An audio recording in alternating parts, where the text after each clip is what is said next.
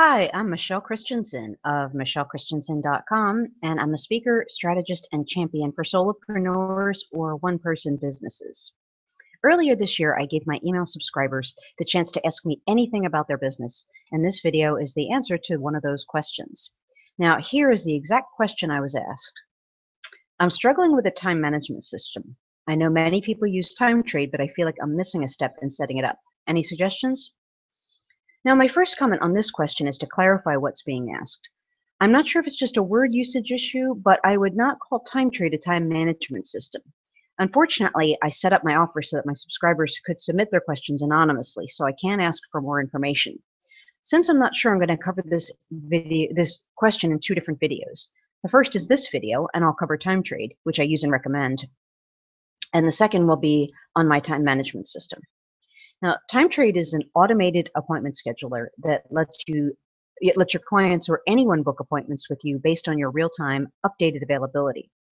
And when I use the phrase time management system, I'm thinking more about a way of keeping track of your time and your tasks and making sure you're working on the right thing at the right time. So that's why I'm going to do two different videos. They were really two different things to me. Now, as I mentioned, Timetrade is a way for people to schedule appointments with you without your help.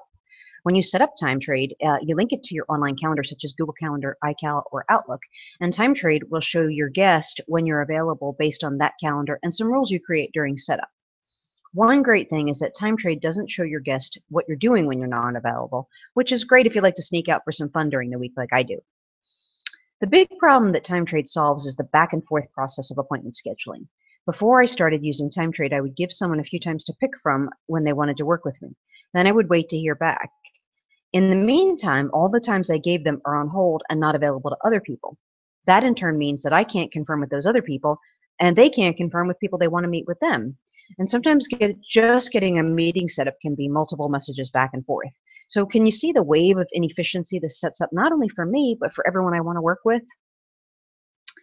So now I'm going to show you a screenshot of Timetrade, and I'm going to demonstrate some of the features. So let me go ahead and share my screen with you. Okay. So you should see Timetrade right now. And the first thing I want to point out, this is the home screen. I'm logged in. This is the screen you see when you first log in, and this is where you manage your account from.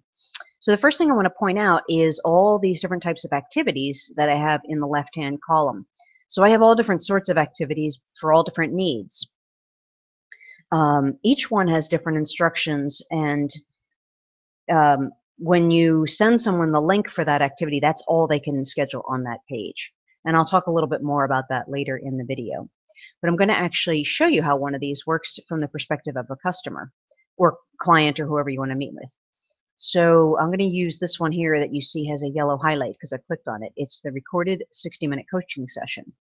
Up here, the first thing you see are activity details, and these are details I've put in. In this case, since it's recorded, I'm telling people to call into my conference line, and it gives them all the information they need to do that. I could actually say something other than that, such as, call me on Skype or something like that, but you can specify that in your instructions. The availability is just the availability that is based on your calendar and the rules you set up. Now, I'm going to show you what this preview link looks like. Right here from your own account, you can see what your guests will see. So I'm going to go ahead and click that, and this is what a guest would see if I sent them to this page to schedule an appointment with me. So there's a little welcome message here, and I also mentioned that they'll have to put in an email, but it's just to get a confirmation, and you'll see that later. So I'll click continue. And this is actually my availability right now. So you can see that my first available day would be next Friday. So I'm going to go ahead and click that and pick the 11:30 time slot. Click continue. And then on this page, Timetrade asks your guest for their first and last name and their email address and their phone number if that's what you've specified in the instructions. And the reason it asks for an email is only to send out a confirmation and a reminder. So I do like to let people know they're not signing up for anything and they won't get repeated emails. It's only for a confirmation. And it's actually great because you both get a confirmation, so you know that you're both really clear on when and where you're meeting and how you're meeting. This section down here, I have, please make sure you've completed your coaching intake form before scheduling your session. And you can make that say whatever you want. Like you can have them complete a form or give them a question to think about. And, for some other types of appointments, I say, please give the top 3 priorities you want to cover during your session. So they would fill this out, click the continue button, and then they would get a confirmation email, and so would you, and it would be on the calendar that's attached to your Timetrade account. So I use Google Calendar, and when people book these, it just automatically shows up.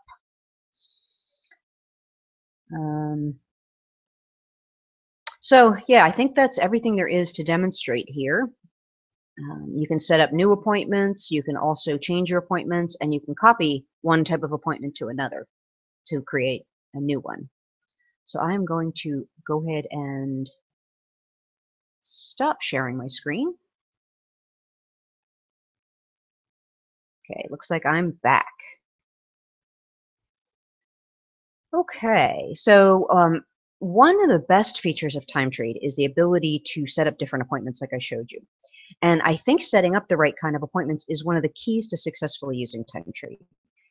For example, if you meet with people by phone, you can set up Timetrade so that people can book a 15-minute call or a 30-minute call or any length you specify. When people use the link you gave them for that activity, that's all they can schedule. So if you have a coaching client that you work with in 30-minute phone sessions, you can send them a link to schedule their session, and they can't accidentally schedule a 15-minute session or a full-hour session. Your regular clients can schedule their appointments without any intervention from you. And since your availability is updated in real time, you won't get double booked or have to go back and forth trying to find a time when you're both available. Another thing I love about Timetrade is that I can use it to schedule a quick call with someone I've never met.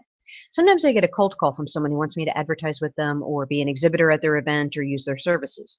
If I'm interested in talking to them, I send them a link to schedule a 15-minute call.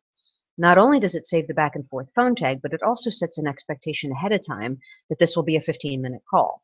It helps weed out people who aren't serious. If a person can't set and stick to an appointment time while trying to win my business, I probably won't enjoy working with them down the road. Now, I have a book out called The Solopreneur's Success Strategy, Automate Your Grunt Work. And that whole book is about automation processes, like ways that you can use automation so that you aren't doing things by hand in your solopreneur business. And I actually have an entire chapter devoted to Timetrade in that book. So for a much more detailed explanation, you can pick up that book in the Kindle store, and I'll give you details on that later. But some of the tips I share in the Timetrade chapter are, well, first, you have to be very precise or more precise in your scheduling than you would be without Timetrade. So it's not enough just to put something on your calendar for Thursday afternoon or to know that you're going to go out and do some errands some point on Thursday. You have to actually put that block of time in your calendar so that Timetrade knows that you're not available and you won't get an appointment scheduled at that time. Another thing is that you have to stay more on top of your schedule, given that other people can now put themselves on your calendar. If you can only handle 5 client appointments in a day, then make sure you don't get more than that scheduled. Another thing is, don't forget to allow for transition time between appointments. If I finish an appointment across town at 2 p.m., I can't be in my home office for a phone appointment at 2 p.m. I need to manually put in some time to get home and get ready for my call. So in summary, I think the keys to using Timetrade or any other appointment scheduler well are, number 1, keep your calendar up to date and clean. Block out your time off and any other time you know you aren't available as soon as you know about it. And number 2 is set up appointment types to make it as easy on your guests as possible. Make sure that you send them to a link where the only thing they can do is the thing they're trying to do. So that might be a 30-minute call or a 15-minute call or whatever. But make sure that you have a link that only lets them do what it is that they want to do. Now, for more detailed information on Timetrade, you can grab my book, The Solopreneur's Success Strategy, Automate Your Grunt Work, in the Kindle store. And by the way, you don't need a Kindle device to read Kindle books. You can get an app for your phone or tablets, and you can also use the free Kindle desktop reader. If you want more information like this to help you build your solopreneur business, make sure you join my email subscriber list. Go to michellechristенsen.com and sign up there. In series, I'll answer the other part of this question and tell you about my time management system. Thanks a lot, and I'll see you later.